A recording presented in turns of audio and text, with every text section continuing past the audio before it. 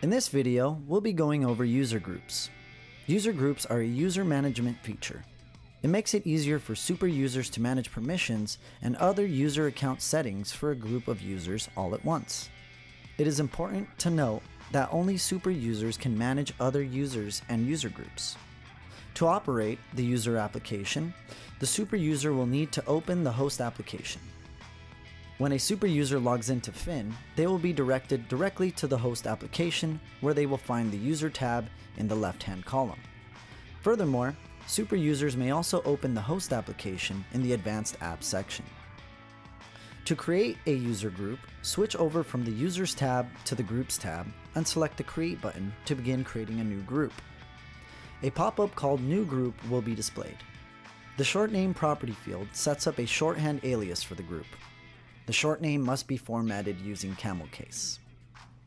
The group name property field is for the full-length group name. Down below, the user role describes what role level the group has in their operations. SU users have full unrestricted access to all host and project app functions. Admin users can make project database writes or changes and issue actions or commands. Operator users are set to read only when viewing the project database, but they can command points through the action menu with given permissions.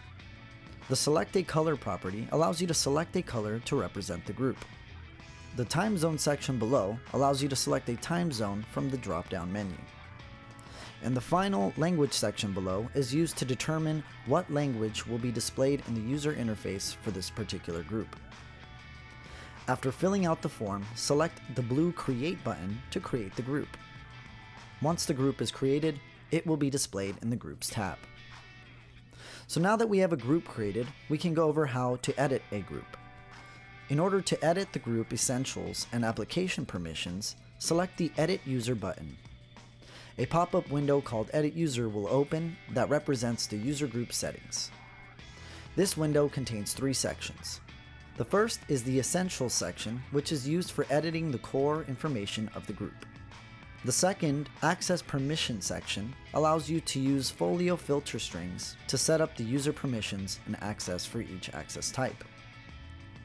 The third section is the Custom Properties section, which can be altered based on the user group's requirements.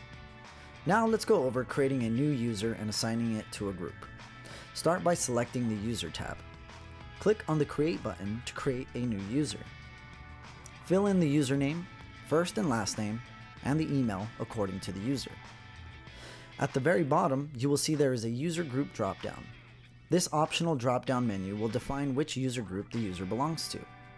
If selected, the user's time zone and language will automatically be matched to the group settings.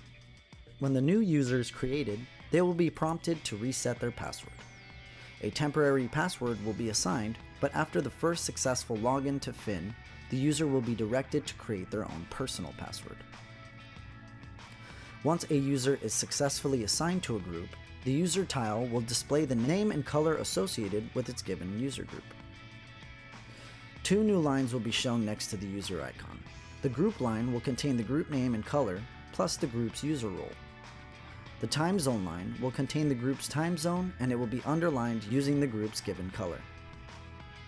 Select the Edit User button to view the group's properties on the user. If the user has group properties, it will be displayed in the group's color. A user may turn off the group properties by clicking the buttons matching the group color. If the button is transparent, the group setting is not active upon that particular user. Conversely, if it is colored solid, then the group setting is currently overriding any other user selection. Groups can also be applied to existing users. To do this, select the Edit User button on the pre-existing user you'd like to assign the group to. Click on the User Group drop-down menu to display a list of available groups. Once a group is selected, the group's properties will be displayed. Select which group properties will override the pre-existing user properties. If the group property is active, it will be a solid color. Once done, select the Save button to apply all changes. If you'd like to remove a user from a group, you can do so by selecting the Edit User button. In the Edit User pop-up, click on the User Group drop-down menu and select the NA option to remove the user from any previously selected group. Then select the Save button to apply all changes. So those are all the basics on how to use the user group management feature. It's a great feature for managing multiple users all at once within one or multiple group settings. We hope you've enjoyed this video.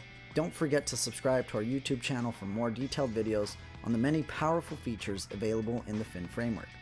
We hope you have yourself a fantastic rest of your day. Thanks for watching.